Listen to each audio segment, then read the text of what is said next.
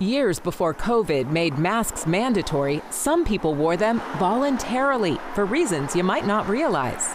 Before the pandemic, there was this kind of trend towards, can you exercise with some oxygen deprivation from a mask and get an athletic edge?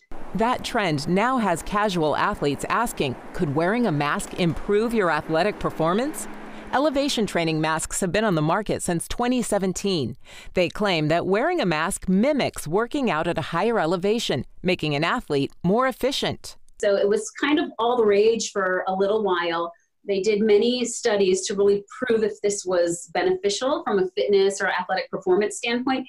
And none of the studies really panned out with a strong statement that, yes, this makes a difference.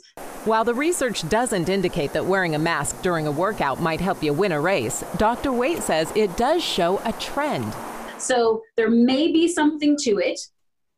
I wouldn't bet my Olympic career on it, though I don't have an Olympic career to bet. I just have my career in medicine. I wouldn't bet that on it either.